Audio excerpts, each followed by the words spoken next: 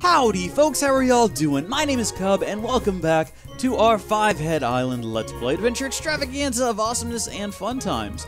Now, in the last episode, we built the farming station, which has done a really good job of collecting a ton of material for us, which is nice. We also automated moving bone mill over here, so anytime something dies in our monster slaughterhouse over there, its body is immediately sent into here, which is extracted into here, which is then ground up into here, which is then taken back over to there. The problem is, well, first off, problem number one, we're running out of space in here, because we're also, like, running out of energy, and maybe we need to have some sort of a place in the middle between there and here to store all of the bone mill. That's probably a thing we should do.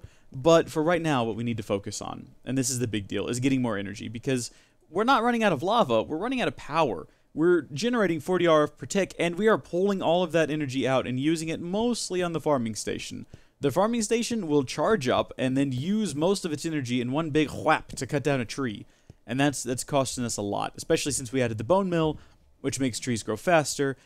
I asked not that long ago, I didn't even ask, I just kind of mentioned that I wasn't sure how in thermal expansion upgrades work now, and I got some different comments from some different people, but what it basically comes down to is two different things. We've got these upgrade kits, as well as these reinforced conversion kits, which just allows you to upgrade and like skip previous upgrades, which I guess is nice, if you can combine all the upgrades. We also have these augments. Now, I'm familiar with augments. You can put an augment, like if we had the, what is this, increase maximum power usage, increase the chance of secondary product, destroy excess secondary output, all of these different things. Eventually we'll find one that works in the, I don't see it here. There's one though that will work inside of our dynamos to make them create more energy. The problem is there's nowhere to put it in the dynamo. If we right click on the dynamo, there's no tab that we can open up to stick one of these upgrades in there. And again, I'm not sure which one. Maybe this one? Dynamos, increased output. That's the one. We want that right there.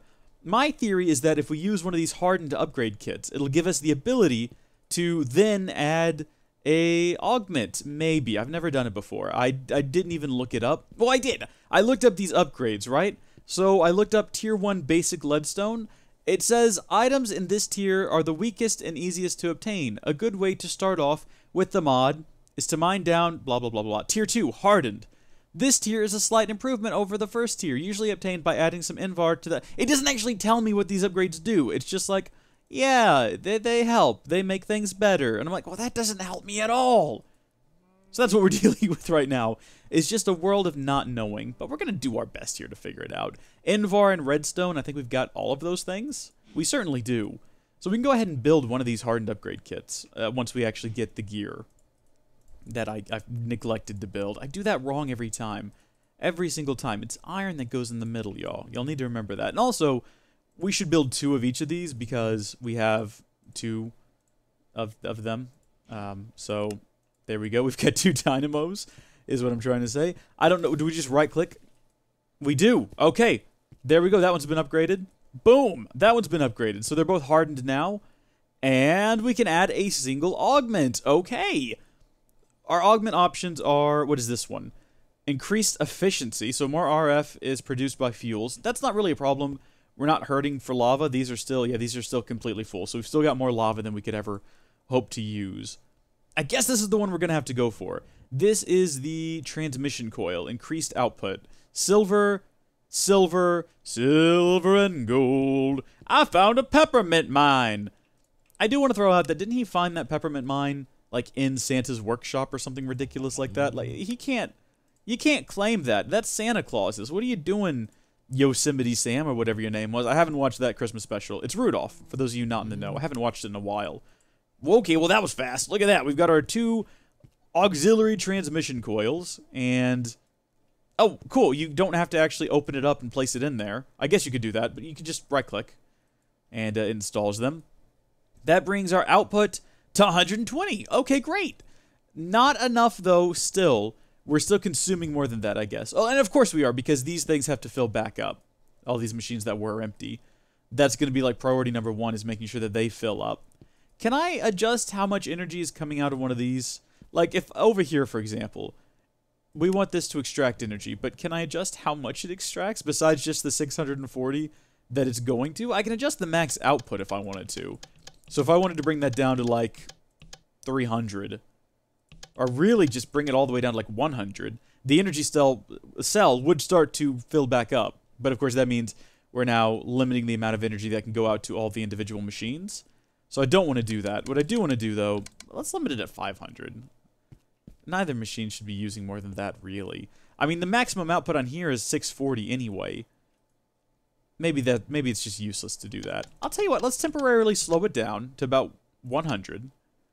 That'll give this a chance to start to fill back up. I'm good with that. So, can we upgrade this further? Can we add another one of these? I don't think you can. The thing is, I think that in order to upgrade it further, we'd have to...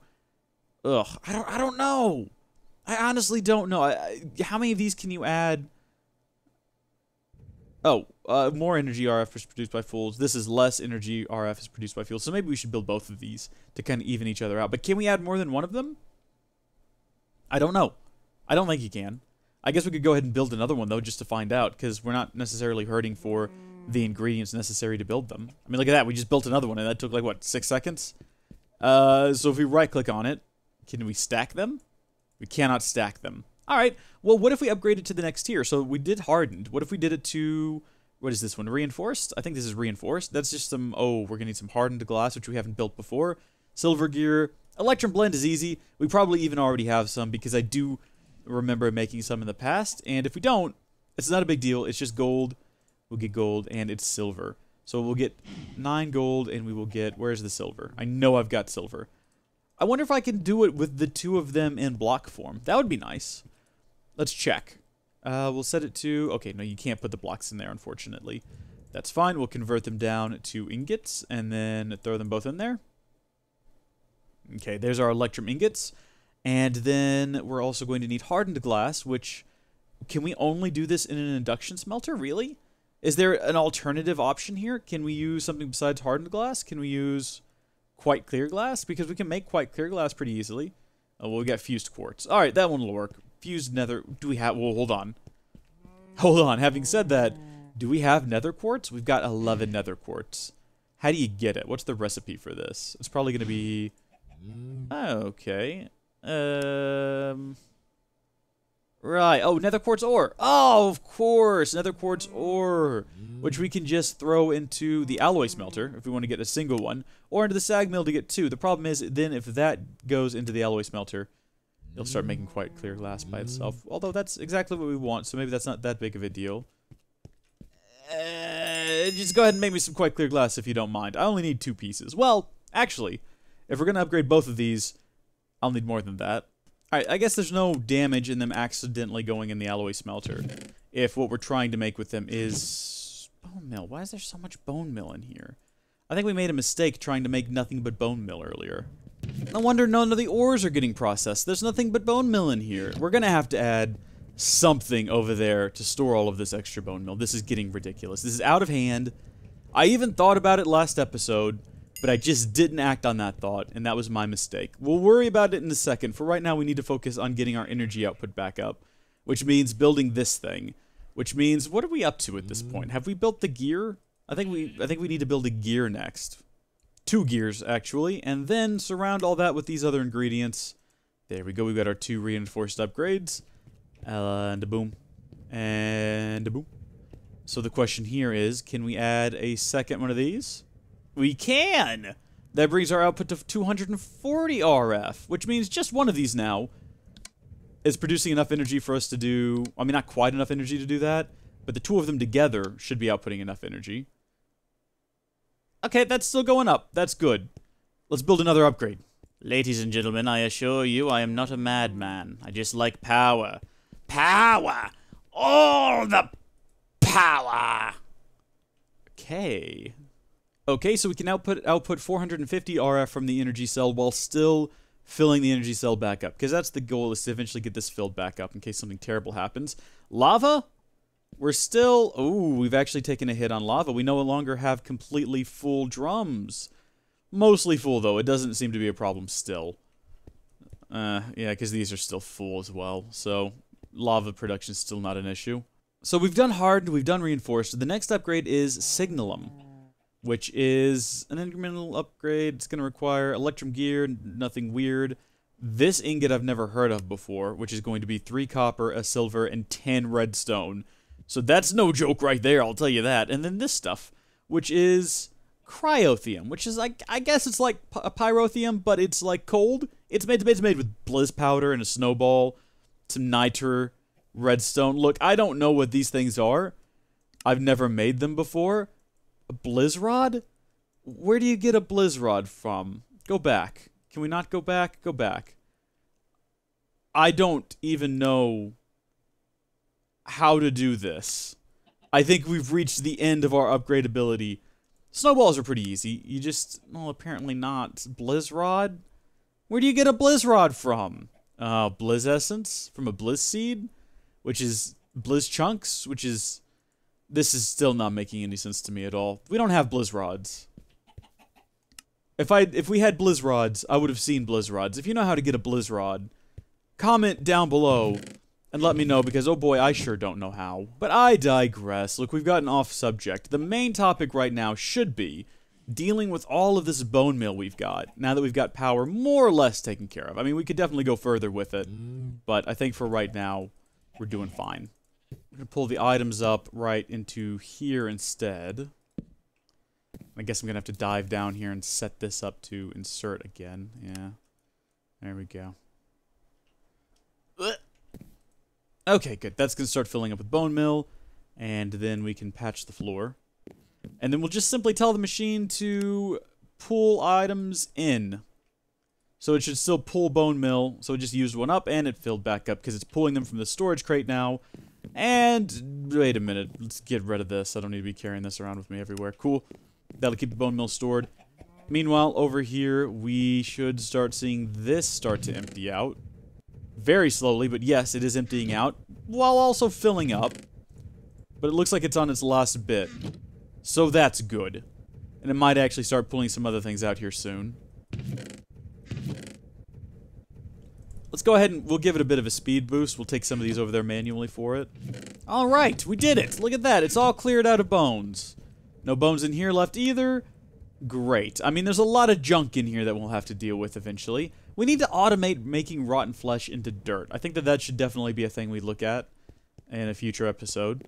In fact, yeah, let's just go ahead and do it now. We've got time. The thing is, I want to have a lot of things done before episode 19, which is, I've decided just now, right now, that's when we're going to go ahead and do the Let's Build. And in order for us to do that, hold on, do I have paper still? I might still have paper somewhere. Let's check. I know that I accidentally built a hopper earlier. I want to have the Let's Build, everything for the Let's Build ready, which is going to require a lot of dirt, it's going to require a lot of different kinds of blocks, so I want to just kind of go ahead and get those things out of the way. Like, even if they're not done as best as they could be done, as long as they're up and built, we'll worry about prettying it up during the massive overhaul Let's Build. Say, here's a question. You know, while these things aren't busy, could you, like, what do you make when you do that? Oh, you make gravel. Well, that's great. That means I don't have to do it manual anymore. What happened to the gravel? Where did it go? Keep giving it to me, baby. Oh, and occasionally it gives you sand. Well, that's wonderful. Alright, conduit binder. Plus what's left of our Enderium nuggets will give us 20 more item conduits, which is still not a lot, but this is enough for what we're going to do here today. This is going to be real basic. This is going to be super simple.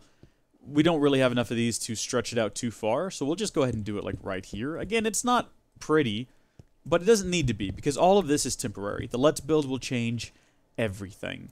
So we'll put down the item conduits, make sure that this does not happen. Go along the top of the barrels like this, and we're going to have to make sure that each of them is set to insert. So we'll right-click and we'll set insert. There we go, and then we want to set this one to extract, but we want to make sure that it's set to extract something specific, so we'll put in our filter. Right-click, we'll grab the rotten flesh, teach it to the system, and then set it to always active. So should start filling these up with rotten flesh, which is going to start the process of composting our dirt. Now it's just a matter of extracting it, and I'll tell you what, we've got item conduits left over. What we're going to do, though, is we're not gonna... Ooh, can we pull them out the top? I bet you we can. Let's go ahead and get something else to store them in. You know what's nice is never running out of wood. Just coming over here and just grabbing more. That's lovely. I like that. Look at that. You just come over here and you can make all the chests like it's no big deal. Dang, Flabbit. Every time. Every time I do it, I'm like, okay, this is what I did wrong last time. So this is correct? And the answer is always no. No, it's not. All right. This is where we're going to store the product that is created. And we'll store it right here. So, there we go. And we're going to set this one to... how do we do this? Right, we got to be careful about how we approach this process. So, insert. We want you to do in and out. Insert on green. Extract on brown. And then we want to set this one to only insert, but on insert on brown. So it accidentally got a few rotten flesh just then. We'll move that back over. But it's now set to insert on brown. You're set to extract on brown, and we need to set it to always active. Perfect. So that's going to work. So we need to set these to, again, in and out. It's going to again set green channel. This one is set to extract on green channel. And then we want it to extract on brown channel, so the contents will be extracted into here, because this one is set up to insert from brown channel, which, if you've never used this mod before, might be confusing. Always active, though. So that way, they'll fill up and they'll extract. Perfect. And we won't have any crossover. We won't end up with any rotten flesh over here. Perfect. All right, everyone. There we go. So that's good for the rotten flesh, and in fact, if I have any other rotten flesh, because there's not much else you can do with it. You can cook it up to make, I guess, leather if you want to. I'm sure is a thing you can do with it. Check uses. Yeah, you can smelt it to get leather. You can blast it with an atomic reconstructor to also get leather. It's pretty much all leather. That's what this all comes down to, really. So we're pretty much maintaining full energy over here now, which is good. The machines, I'm hoping, are also maintaining some level of energy. Yep, they're all full. And you... Oh, you're completely full, so we can go ahead and increase the output to, let's just say 500. We'll leave it at that. These are starting to fill up now. So I guess the dark days are over. Maybe we can just completely max this thing out and we'll be good. Hopefully. Lava is still not an issue. Though I think if it does become one, yeah, it's still it is emptying out. Well, it holds 256 buckets, and right now it's at 200 and... Oh, no, it's at 256 now. Never mind. What about this one? Same thing. All right, I don't know if you can see that, but in the bottom left, in very faint writing, you can see 256 of 256. So, no worries. We're not using up the lava still. No need to upgrade there. The last thing we could do is we could create a system to extract these extra saplings over to here and use them in the buckets as well. But I don't think that this is going fast enough for us to worry about that. Like, it's definitely using up the rotten flesh, but not so quickly that it's a big problem. So, we won't worry about that for now. Anyway, I guess that does it for right now. I think we've made really good progress. We're no longer worried about power. We're producing more than enough. Definitely still not worried about lava. And we've got this automated dirt production. That's great. That's one step closer. So we've got one more episode before we do the big Let's Build. And I can't wait to see you guys there. I don't know if we've talked about it, but as you can tell, I got the Faithful texture pack working. I think I had it up in the last video as well. There should be links to it in the description if you're interested. And you can install it right inside of the Twitch launcher where you install Five Head Island. I would recommend doing it that way rather than trying to download it and add it yourself. It's just a lot quicker and easier. But until next time, just want to say thank you folks for watching. You're all great. God bless every single one of you. And if you want to click like, don't bother. From what I understand, it doesn't even matter because YouTube doesn't really take that into consideration anymore. They have this real... You should go watch it. It's a great video by Film Theory. You should all go watch it. Okay, thank you folks for watching. God bless you, and I'll see you later. Bye!